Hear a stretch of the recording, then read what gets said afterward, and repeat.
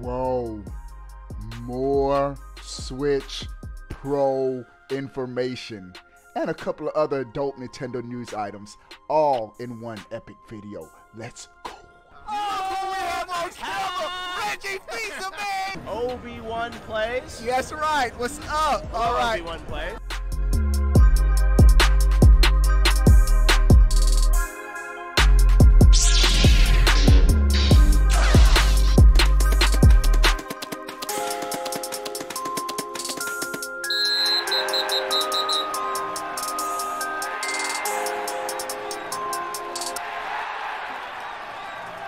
What is going on, everybody? How are y'all doing? Before we get into this juicy news, give the video a thumbs up. Let's crush 300 likes. Let's get right to it.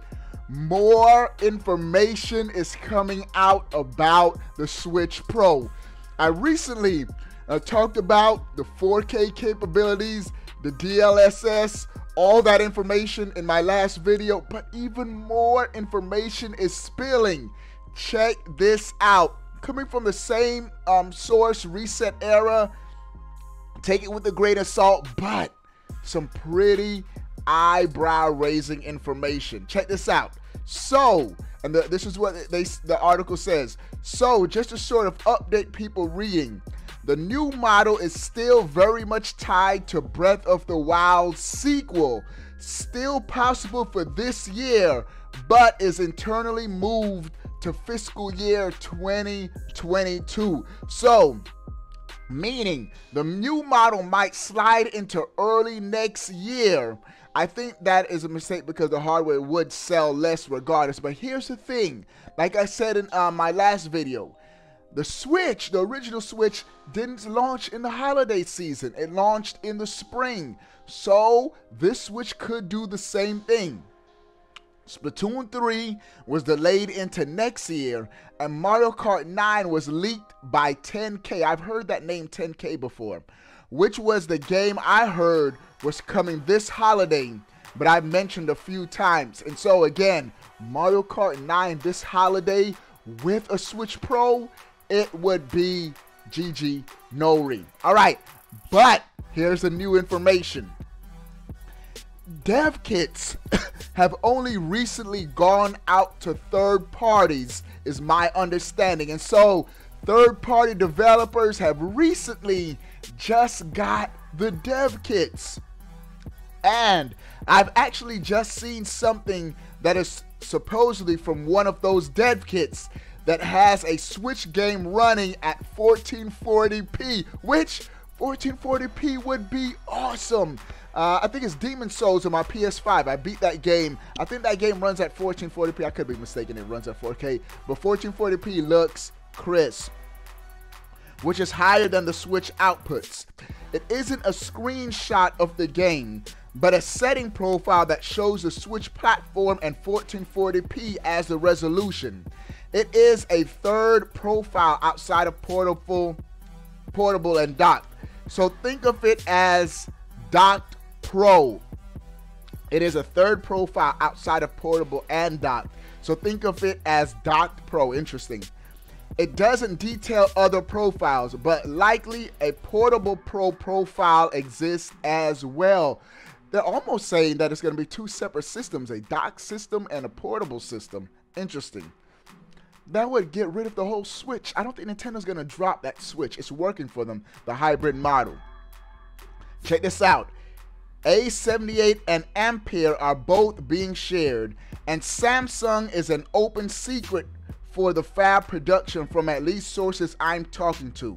Well, that's what I've heard anyways. There's a lot of interesting stuff that will start leaking over the next couple months.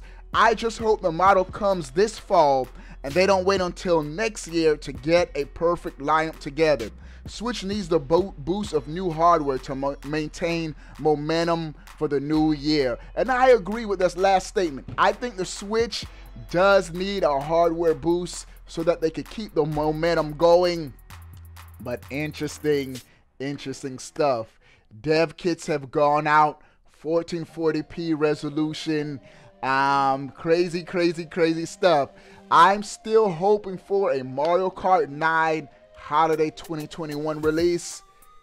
You talking about PS5 selling out last year? It's going to be crazy for the Switch if it launches with Mario Kart 9. So, what do you guys think about it? I thought that was crazy. Next news item. Well. It looks like Pokemon Diamond Pearl news is right around the corner. According to this article, Dexerto.com, we should be getting big news soon on this remake coming to the Switch.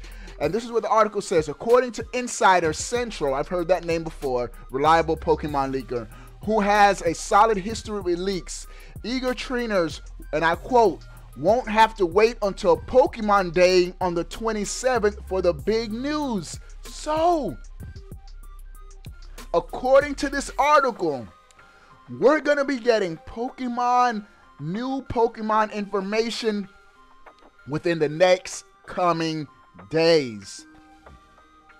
I'm not a huge Pokemon fan, but the Pokemon series, a dope RPG series. I actually like Pokemon Sword and Shield. It was a dope game. And so it seems like Nintendo's going the route of new Pokemon game, and then they're going to do a old remake. A new game, old remake. That's the pattern they've had so far on the Switch. It's been working for them. Can't wait. So keep your eyes and ears peeled. It could be today they announce we're going to have a Pokemon Center Direct on the 27th or whatnot. So Pokemon Day is on the 27th, and according to this is a reliable leaker saying we won't have to wait until the 27th for big Pokemon news. What do you guys think of that? Next news item.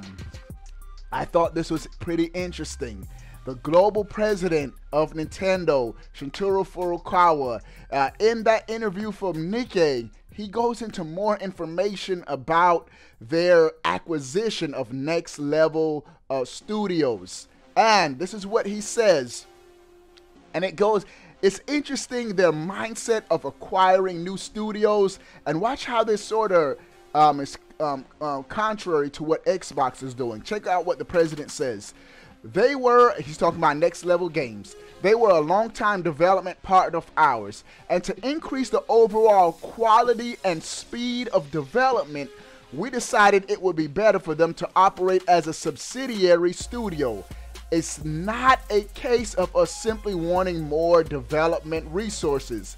I don't think simply scaling up production like that actually adds value to Nintendo products. So they were saying they are not purchasing them just to say, hey, we have a larger development team, we have more studios. According to him, he's saying that does not add value to Nintendo products.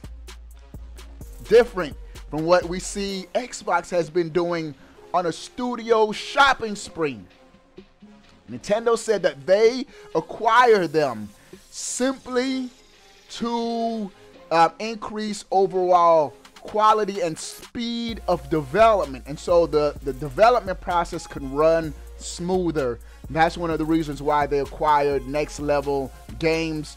Dope studio. Their latest project, Luigi's Mansion 3 on the Switch. Highly recommend it to anyone who's on the fence of getting this game. Those are all the news items for today. Sound off in the comment section below. I want to know.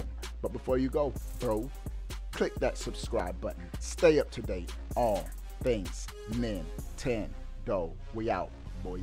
You still watching this video? That means you like me. You really like me. I gotta hook you up. That's right. I'm giving away a $60 digital code every month for your platform of choice. Xbox, Nintendo, or PlayStation. 2 ways to enter. 1, make sure you're subscribed to this fire right here on YouTube. 2, follow me on Twitter at Obi1Plays, and that's it. You're in for the giveaway. But wait, there's more. Do you want to join an awesome gaming Discord with prizes and tournaments? Do you want to get on my friend list and game with your boy?